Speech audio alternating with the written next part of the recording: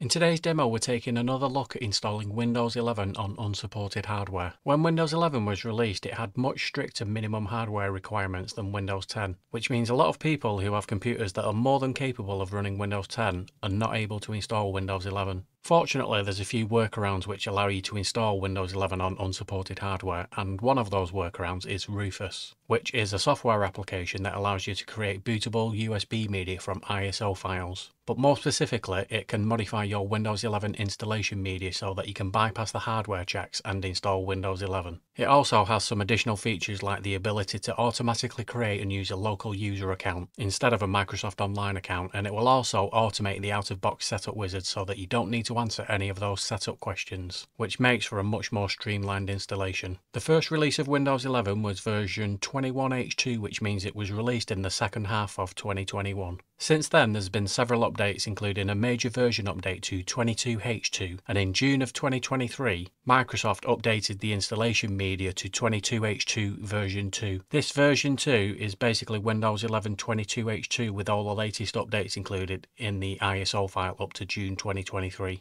Rufus has also had several updates since its version 3.19 introduced support for modifying Windows 11 installation media. So today's demo is to revisit Rufus and Windows 11 using the latest versions available as of June 2023 and see if it all still works. We'll also look at whether the Windows Update facility will work if you're using unsupported hardware, so stick around to the end to see that. I've downloaded and installed the PC Health Check app from Microsoft to check whether this PC meets the minimum requirements. I'll click on Check Now to see the results, and we can see that this machine fails because it doesn't have a TPM version 2 chip. It also doesn't have a supported CPU. We can click on See All Results to check the other requirements, which this PC does actually pass. This PC was good enough to run Windows 10, so it should be good enough to run Windows 11. If we go into Windows settings, then Update and Security, it also tells me here that the PC doesn't support Windows 11, and as such it won't offer the free upgrade. So we can't do an in-place upgrade, and we'll get a similar message if we try to do a clean install.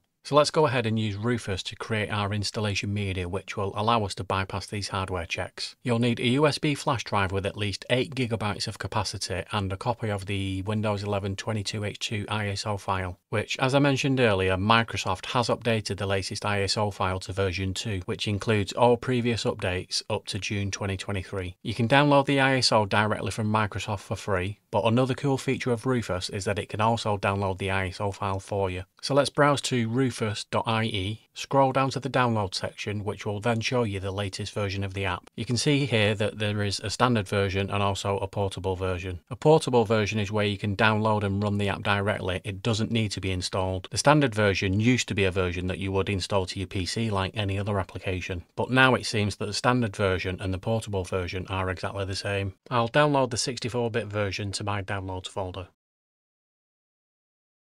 We need to insert a USB flash drive into the PC and then double click on the file to launch the app. When you run it for the first time, you'll be prompted to allow Rufus to check for updates. You should choose yes for this, and I'll explain why in a second. Once you're in the app, click on Select and browse to your Windows 11 ISO file that you've either previously downloaded, or alternatively, you can click on the arrow and change it to a download button. If there is no arrow and you don't see a download button, then it means you didn't choose yes to allow the app to check for updates. For some reason, if you choose not to check for updates, then it doesn't present the download option. I've no idea why that is, but to resolve it, you can click on the Application Settings button and then re-enable the check for updates. You'll need to close and relaunch the app for the changes to take effect. Let's click on Download and you'll see a small drop-down list of options to choose from, one of which is Windows 11. Let's choose that and click on Continue. We then need to select a release. At the time of this recording there was only one to choose from, which is 22H2 version 2, so I'll choose that and click on Continue. We then need to choose an edition, and again at the time of the recording there was only one option to choose from, so I'll choose that and click on Continue. Next, we can select the language that we'd like to use in Windows 11, so select the one you want and click on Continue. And we can ignore the architecture option as Windows 11 is only available in 64-bit, so that's the only option. We can then go ahead and click on Download to download the ISO file to your PC, which will take a few minutes depending on the speed of your internet connection.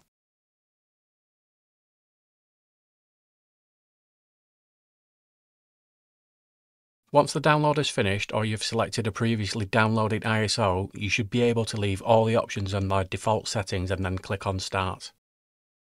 You then get this screen where you can choose your customizations. We can tell Rufus to remove the requirement for 4GB of RAM, secure boot and a TPM2 chip. We can remove the requirement to use a Microsoft Online account. We can tell it to create a local user account. It will default to the same name as what you're currently logged in with, but you can also amend it here to something else if you prefer. We can set the regional settings to the same as the computer that you are on at the moment, which means that the setup wizard will not stop and prompt for those settings during installation. And the same with the numerous privacy questions you would normally be asked during the setup wizard. You can choose to skip these questions and Rufus will automatically set the answers to no for you. I'm not sure what this last option does. It offers to disable BitLocker automatic device encryption, and for anyone who doesn't know, BitLocker is Microsoft's encryption software, which allows you to encrypt the hard disk or SSD for security purposes. But this option is not normally turned on by default in Windows anyway, so I think we can safely ignore this option. If anyone knows exactly what this does, please let me know in the comments. Once you've chosen your options, click on OK. You'll then get a warning message advising you that any existing data on your flash drive will be destroyed. Hopefully you already knew that, but if not, you might want to back up any data on that flash drive before continuing. Once you're happy to continue, click on OK and Rufus will begin creating your installation media. Sit back and relax while this finishes, as it can take a little while to complete. Once it's done, click on Close and you'll then have a USB disk containing Windows 11 installation media, which will now let you install Windows 11 on unsupported hardware. If you want to upgrade your existing Windows 10 to Windows 11 and keep all of your settings, data and applications, then double click on the Setup application to start the in-place upgrade. I'll cover this later in the demo, but for now I want to do a clean install of Windows 11 on this PC. I'll restart this PC and boot from the USB disk. I'll select my USB disk from the boot list and then boot into the Windows Setup program. Fun facts, this Windows Setup program, which debuted in Windows Vista, is codenamed Panther. OK, select your language, time and keyboard settings and click Next. Then click on Install Now. Accept the license agreement and click Next. For a clean install, we need to choose Customized. I see all the partitions from my Windows 10 installation, so I'll delete each one in turn until it just shows unallocated space.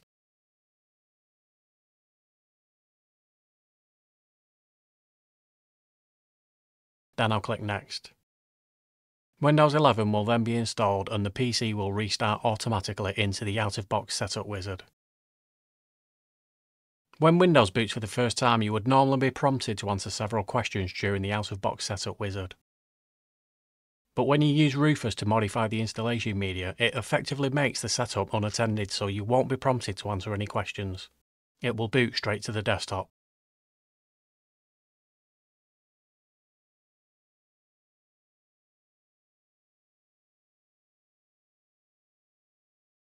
OK, that's Windows 11 now installed. Let's go ahead and check Windows Update and see if Microsoft will let me download updates for this unsupported PC.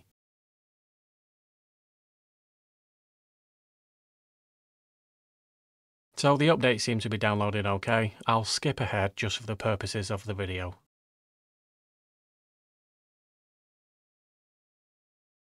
All the updates have been installed and it tells me that a restart is required. So that looks like Windows Update is working as normal, but how do I know if I'm getting all updates and Microsoft isn't blocking any and not telling me? Well, I've created a virtual machine which has a specification that meets the hardware requirements, and I've installed Windows 11 using an unmodified ISO file from Microsoft. Let's run Windows Update and see if it receives the same updates as my unsupported PC. While those updates are downloading, I'll install the Windows PC Health Check tool to show that the PC passes the hardware requirements.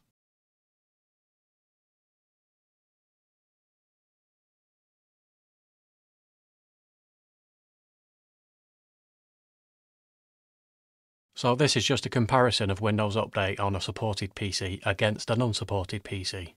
As you can see, the supported PC gets the same updates as the unsupported PC, which kind of proves that Microsoft doesn't block updates if you run it on unsupported hardware. But what about later this year when Microsoft releases Windows 11 23H2 or 24H2 the year after?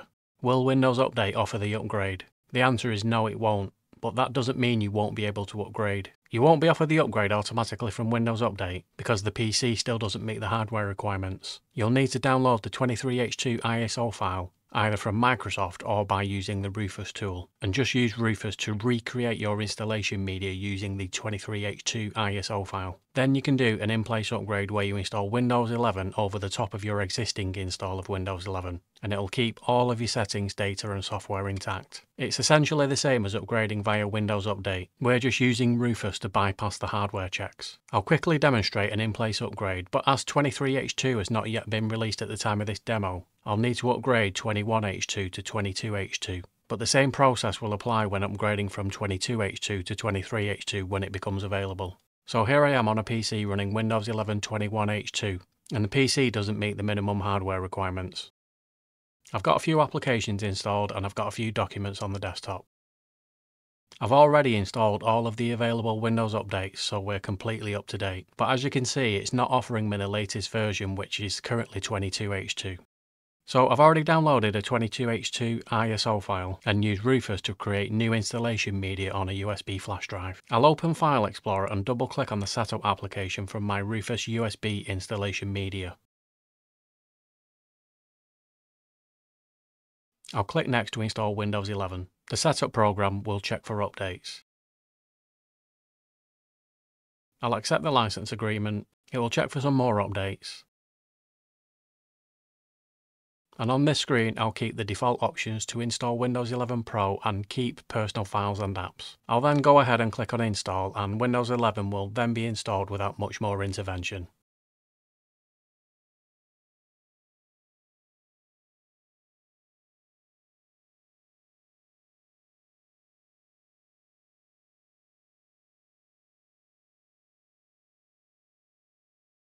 We will need to answer a few questions during the first boot, but then you'll go right to the desktop. We can run the winver command to confirm the version of Windows that's installed. So we can see this version has now been upgraded to 22H2. You can follow the same steps to upgrade to 23H2 when it becomes available. Alright, that's it for this demo. Hit the like button if you found it useful and subscribe for more content like this, and I'll catch you in the next one. Bye for now.